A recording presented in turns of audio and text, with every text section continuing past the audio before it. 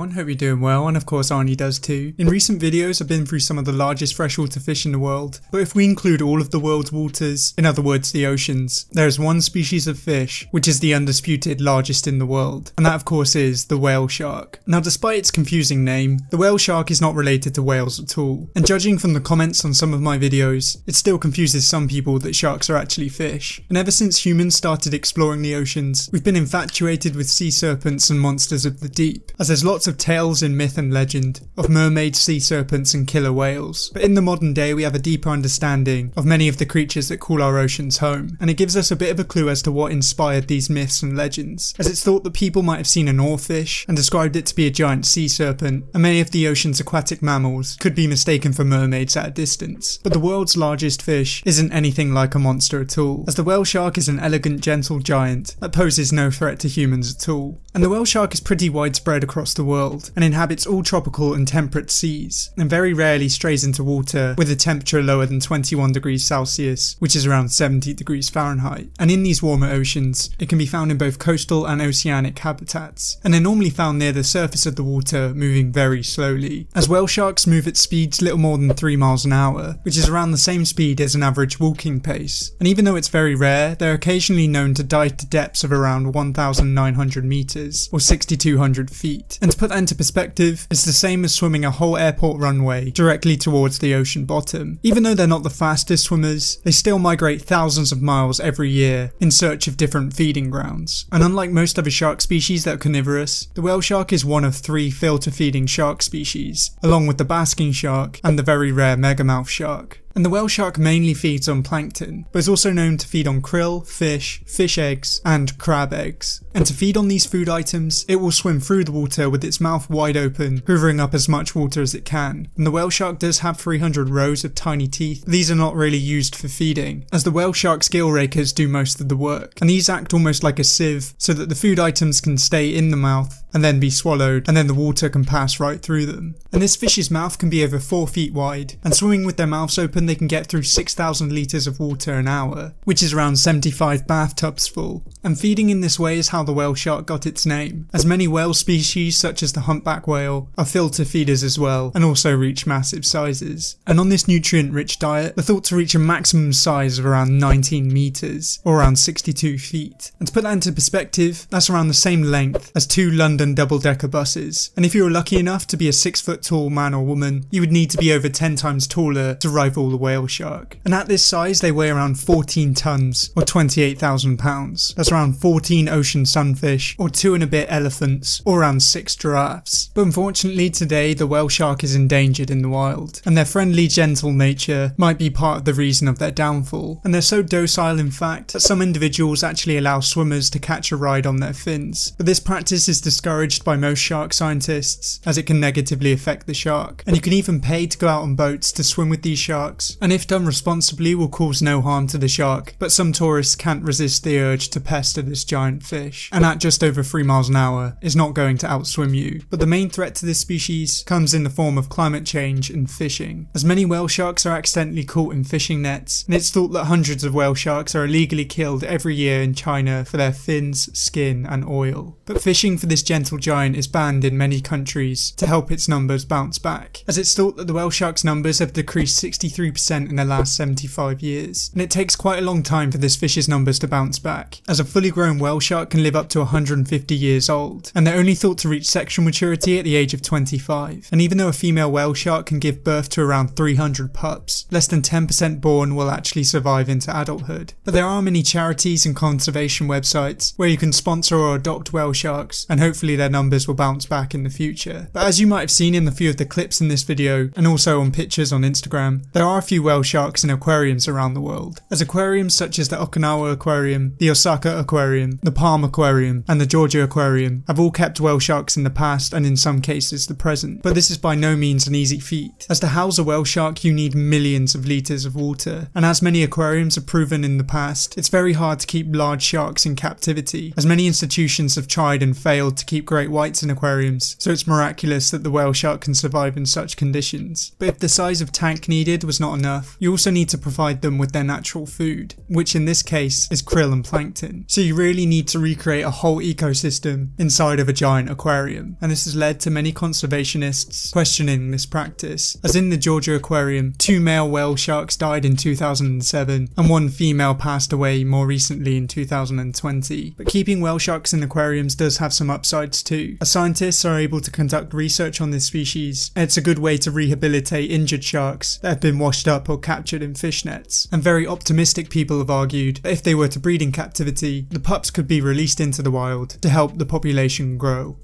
But that's about it for this video. I quite enjoyed making this video about the whale shark, and I might start featuring more saltwater creatures on this channel. So let me know if you liked it down in the comments, and I may make some videos on more saltwater fish. Thank you for watching. If you liked it, please leave a like and subscribe if you want to see more videos like these. But until next time, goodbye.